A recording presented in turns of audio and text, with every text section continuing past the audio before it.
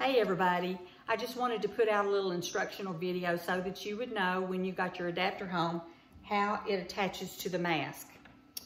So first, if you have this version of the mask or the newer model, first thing that you do is you take the mouthpiece off, and I designed and patented the adapter to where it mirrors the outer groove of the mask.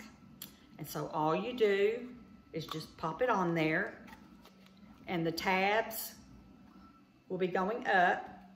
Pop the seal on there. Now at that point, if you use a muffle mitt, I would go ahead and I would cut a couple of slits in there so that you could just pull the muffle mitt over the tabs so that the stems will move up and down real freely. And so once you get the seal on and the muffle mitt on and you're ready to put your stems on, you are going to have these little post screws that are included. And you will take the post part of the screw, which I think I've dropped in the floor, and you will put it through the little bottom part, goes in from the bottom on the tab, and then you will take your stem and you'll determine if you need the short, the medium, or the long part on the stem, and you will place it over the post part, and then you'll put the little screw in there. And you may need a flathead screwdriver just to tighten it up, but that'll be all that you'll need. So once you get your stems on, you may need to adjust them a little bit. Now on mine, I have one stem on the third hole and one on the second hole. That just seems to be what works the best for me because my face is not the same on both sides. So that's what works the best for me. Also included in your package will be some silicone cushions. And what you do with those, if you need extra cushion, there's a hole in each end, and you just pull it down on the stem, just gently kind of tug it down there.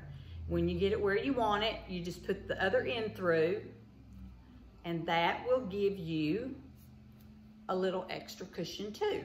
So you got that and you got that. And then originally the stems were flat and I had them contoured so that they would fit better around your face. But in addition to them having a contour, there's a left and a right stem, and when you attach them, you'll need to make sure that you have the hoop part going down and not up, so that you have the left and the right on the appropriate side. You can also, if you need to adjust any of this, you can always take a blow dryer and warm it up just a little bit. And when you do, it'll become a little bit flexible, and you can bend it just a little bit, just like you would if you were, getting your eyeglasses adjusted. You can do that and, even do it that way, but, you can gently pull on it and adjust it to where, it curves more around your ear. But if you have this mask, then basically it's the very same thing. You take the mouthpiece off and you take the adapter, and it just pops right on there.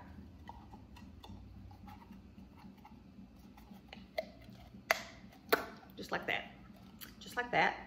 And you attach your stems just like before with the posts and all that kind of stuff. I think that you're gonna get a tighter seal with the thicker mouthpiece. You may have some air gaps with the other one, but you'll just have to try that and see.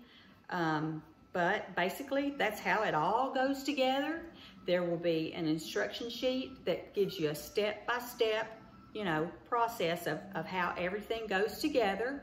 And I just hope that you enjoy it as much as I do, because I can't work without it.